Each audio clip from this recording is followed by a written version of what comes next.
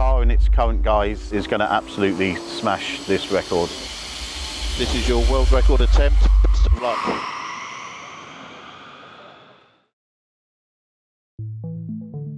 Breaking boundaries, pushing the envelope, accelerating change. This is the goal of Formula E, and the GENBETA program is spearheading its evolution. A racing car must be reliable, but what happens when you remove its limitations and push the hardware to the very limit? GENBETA was designed to answer that question. The project was started with the aim of accelerating development of the Formula E car, and an ambitious target was set to showcase its potential: break the indoor land speed record. With expertise from a who's who of innovators, GENBETA has the underpinnings of the Formula E Gen 3 car turned all the way up to 11. SABIC have designed a new front wing using advanced and sustainable 3D printing manufacturing processes to decrease weight, strengthen and simplify the design. For the past year, SABIC has been working with Formula E, exploring new ways that we could use our materials and our solutions to make a more efficient and faster car. Championship tyre supplier Hankook have provided a unique experimental softer tyre compound, and the front powertrain on the car has been unlocked to provide four-wheel drive.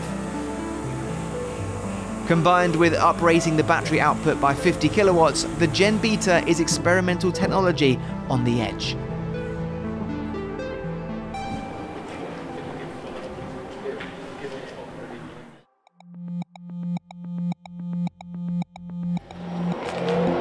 What we are testing, it's basically simulating more or less the same, or as close as possible, or what we'll get in London itself. We start here, so this is the last corner. Yeah. Yeah, the two cones, these last two cones, that's your start point. Yeah, the start point. Okay. So we can simulate the corner and the standing start.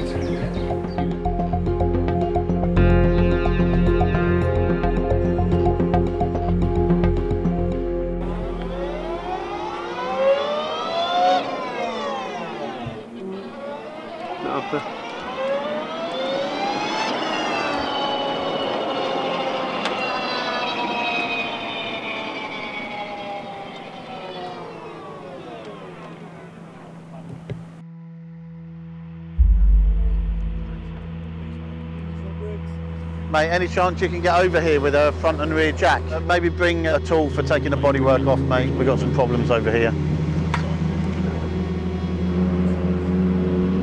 Spin up.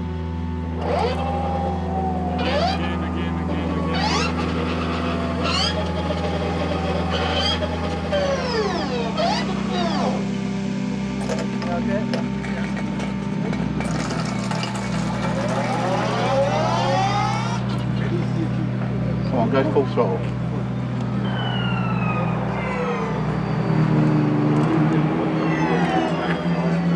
Should I try to bring it to the garage? Yeah, we'll go to the garage. I'll try to bring it as slow as I can. Okay. Okay, back to the garage. Yeah, it's not the first time that we've had some issues when testing. Unfortunately, it's all part and parcel of trying to get these things absolutely spot on. So we've had some issues today. We're going to be working through the night, hopefully not too late, and get this ready and go out for tomorrow morning.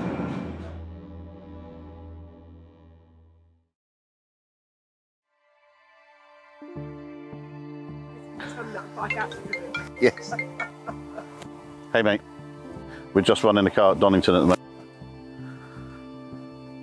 Yeah. It is now, everything's running okay this morning, so tested the timing equipment and 400 kilowatts of power and everything's going okay. Onwards and upwards, mate.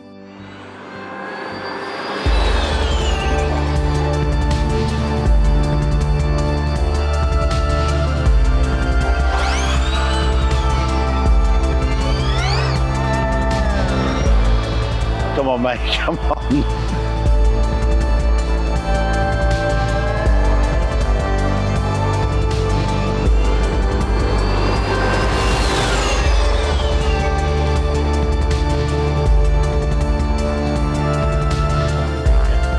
Can you feel the difference? Yes, I can. Yeah, it's a big difference. Big difference. Yeah. Fantastic.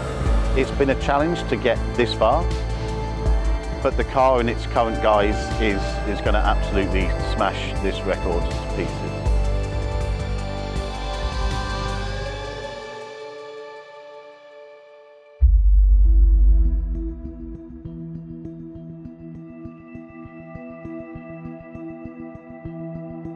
What's super fantastic about GENBETA is not only it's a fantastic looking car, but also the data that comes off the car is actually really insightful, not only for motorsport, but actually for the way that you operate in life.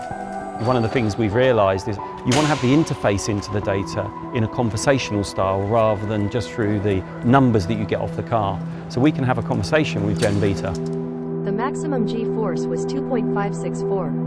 This is only the start. We started this really only a couple of weeks ago when we actually started writing the first line of code. And using the new generative AI and Vertex from Google Cloud, we've been able to get fast development and faster insights. So this is just the start of the journey. Just have a little bit of a chat about what goes on this afternoon, how it's going to work, how many shots you get at it, and what we need to do on the safety side. Okay, so we've said you get 3 practice runs each, yep, so you can get up to speed with where we're going to go and how we're going to do it. We'll do a little bit of a track walk in a minute, and then Jordan's going to talk you through about the abort procedure. If something happens, if you're not happy with the car, if something goes wrong, then we'll talk you through that and what to do. And they measure the speed with what? With the lines on the floor? How does it? Yeah, no. So we got some timing beacons, which we tried up at Donington, and then there's a nice little scoreboard down the bottom. Does it update when we cross? Yeah. After each practice run as well? Yeah. Oh, nice. You guys familiar with the new tyre compounds in the car as well? We developed a special tire according to the guidelines for this project in order to break the record. The biggest challenge was to have the grip right away. After a couple of meters, the grip level must be there. So therefore, we need a different tire compared to the tire which we use in the Formula E World Championship.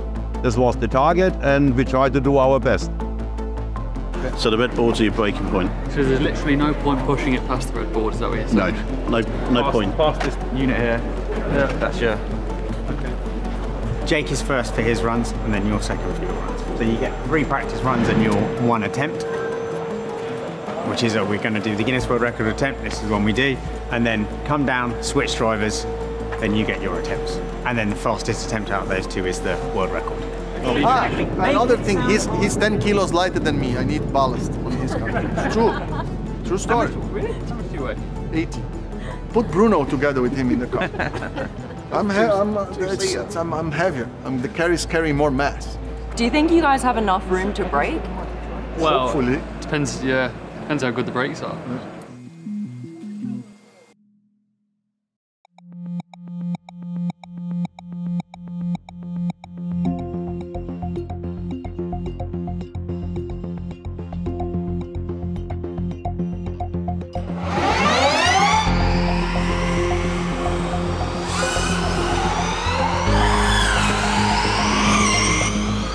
This thing's great. We need to have this next year. Fingers crossed, mate. Fingers crossed.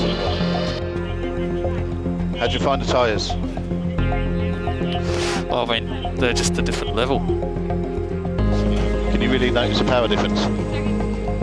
It's the power difference, but it's like, it's more that you can pull it down with the tyre. So that's what's more impressive, is just that there's hardly any horsepower. Yeah, we've been working quite hard on that. Okay, Jake, away you go. Good luck.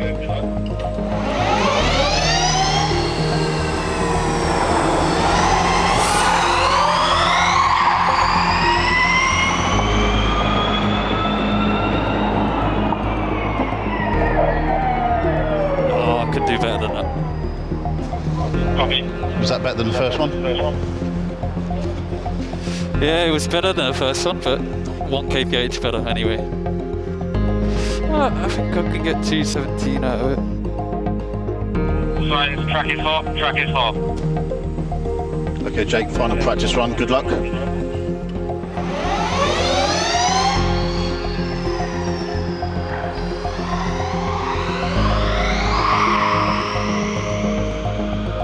What have we got?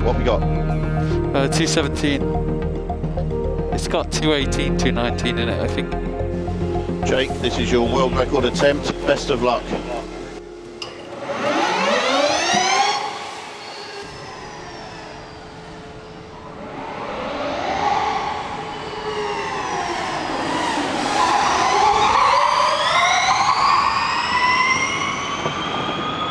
Jake, this is to confirm that you hit 218.71. Congratulations, mate. 218.71. Mega. New world record for the moment, right? Until Lucas tries to beat it, right? That's correct, mate. At the moment, you are the world record holder.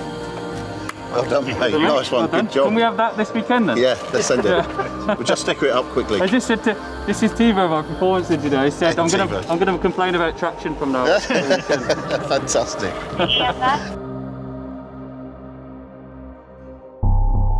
Ready to check? 1, 2, 3. Perfect. So when we got the green light, this will be your first warm-up attempt.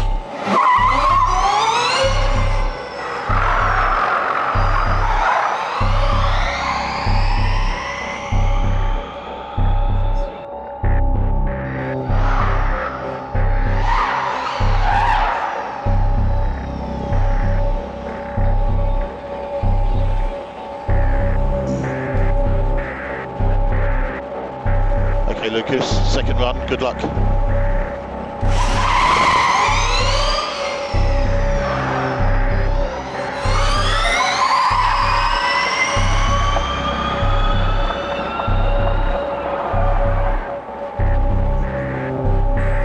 What's the speed I need to beat? What have we done?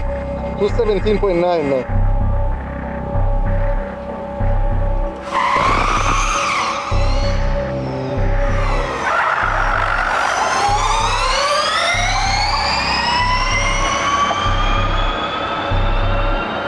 What did you get there?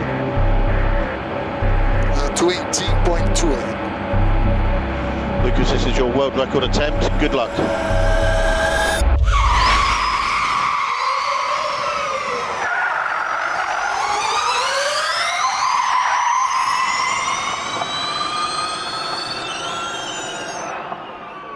Well done. Thank you. Oh, well done. Thank you. Well done. Well done.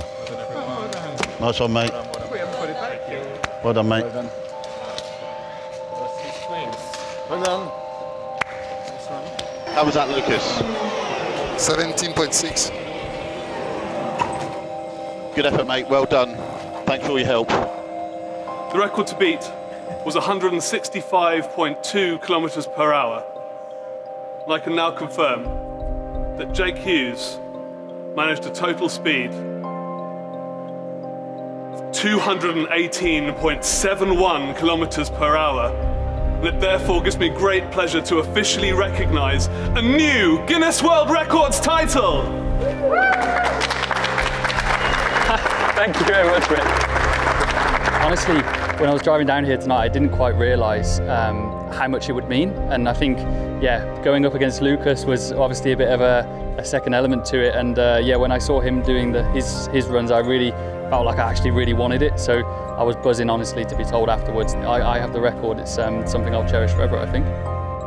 Well, tonight we've done specific changes to the car just to show the full potential of the Formula E Gen 3 car and just have a showcase, a demonstration of what the future of the Formula E will be in terms of power and technological innovations. There's lots of things that are in the pipeline to move this car along through its 4 years of generation. It's in the dreams of the designers, the people that we got around us, of how far we can push these limits.